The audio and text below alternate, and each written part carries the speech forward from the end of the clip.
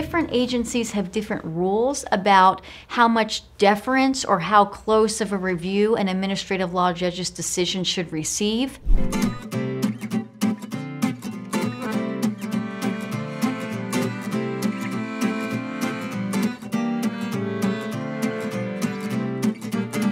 In the Securities and Exchange Commission,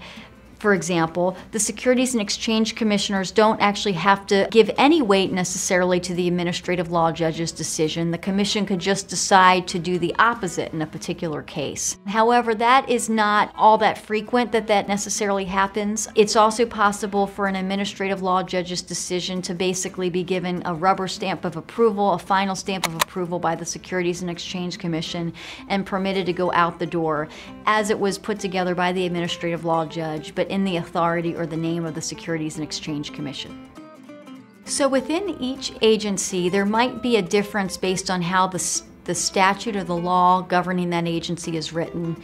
but as to how much review an administrative law judge's decision should receive. In some agencies, the commission or the head of the agency can change the decision and do something totally different from scratch, or decide the case in place of an ALJ. At certain times, some ALJ's decisions might get a little bit of deference or thumb on the scale in favor of some of the ALJ's determinations. But typically, at the end of the day, the head of the agency has to at least sign off on the ALJ decision that it was correct before it becomes the final decision of the agency, in most cases. Even after that, typically a party can, if they don't like the way that the agency